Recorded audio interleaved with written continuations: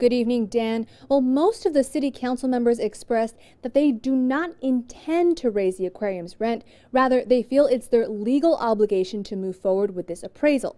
Now, those opposed to this decision say that they're not happy with the amount of money the city is shelling out for a rent review they don't intend to act on.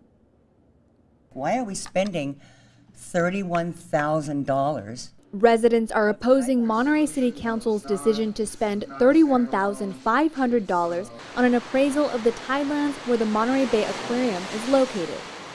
Currently, the aquarium has a 50-year lease that allows them to pay $1 in rent a year. The reason? The nonprofit serves as a public benefit, attracting people from all over the world. The State Lands Commission, when it authorized our permits back in 1981, recognized that the aquarium itself, because it was a public benefit organization, a not-for-profit education conservation group, therefore it was consistent with the purposes of the tidelands for statewide public benefit, and therefore $1 rent was all that was necessary. The lease authorizes the city to conduct a rent review every 5 years.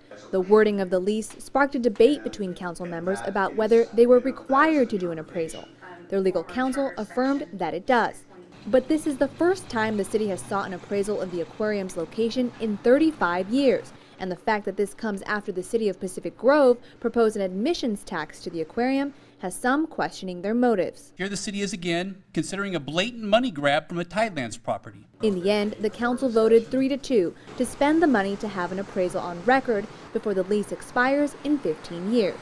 The State Lands Commission could ask us in the future more details about that location, and I'd like to be prepared. Now, in addition to the residents who spoke out against the appraisal during public comment, a lawyer submitted a letter on behalf of the owner of Fisherman's Grotto on the wharf, saying that an appraisal would be a waste of money because the fair market rates do not apply to the tidelands. Now, the grotto, you'll remember we've reported, is also facing lease negotiations with the city of Monterey. Dan. All right, thank you very much, Bianca. City Council says getting an appraisal does not necessarily mean they will change the aquarium's rent.